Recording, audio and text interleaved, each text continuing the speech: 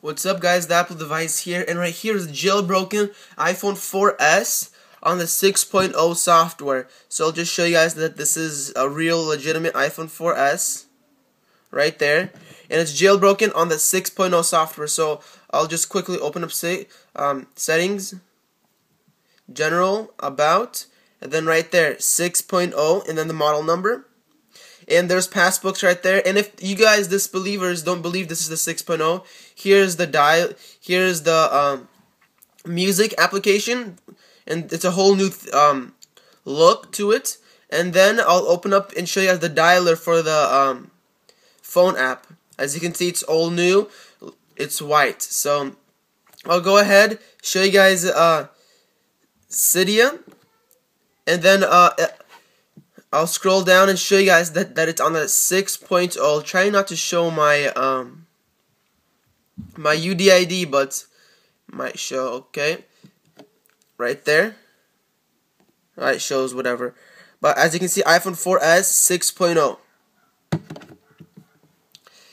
And Cydia is working fairly well. As you just saw, it just reloaded changes.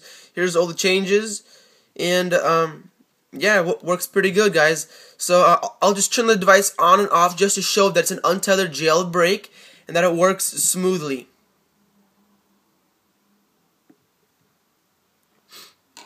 There are some glitches to this, but overall most of them have been fixed. At the end of this video, there will be a link to download this jailbreak, and the jailbreak is called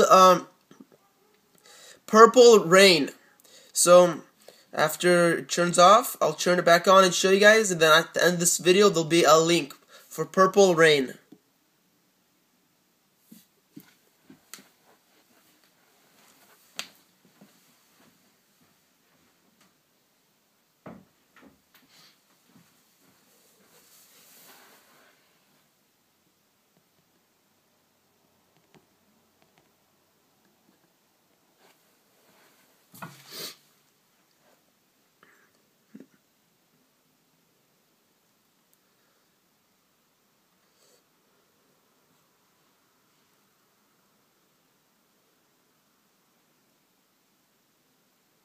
Okay, as you saw, I just booted her up.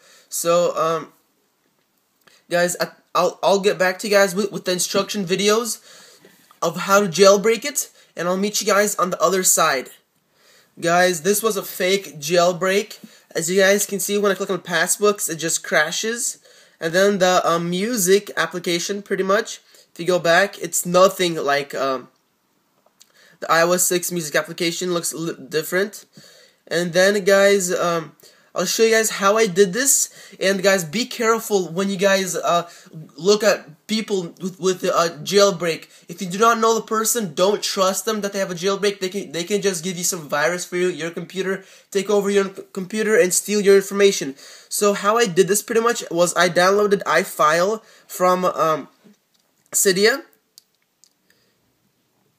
and I went to Systems, Library, Core Services, and then went all the way down to System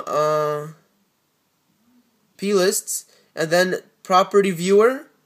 I believe it was that, and I just renamed the model number and then the 6.0, the version, and it worked perfectly fine.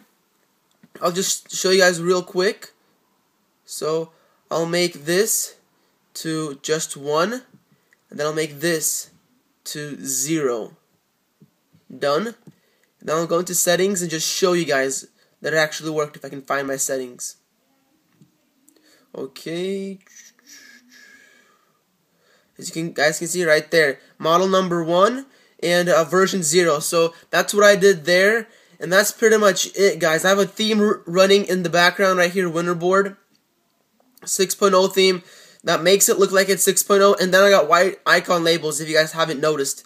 So, okay guys, be careful who you guys trust when it comes to jailbreaking. There's a lot of people who just claim they have a jailbreak, but it's fake, and they'll be stealing your information. So guys, subscribe to me if you guys really want a good, legitimate jailbreak. Once the jailbreak comes out for 6.0, I'll be one of the first to make a video on it. Here's without the theme. As you guys can see, I'll open up dialer or music application. If I click on a song, it's regular, you know, and then the dialer is again regular how it was previously. So guys, be careful who you trust. If you guys want to subscribe, right up there. If you guys have any questions, go ahead, comment, and I'll catch you guys in my next video.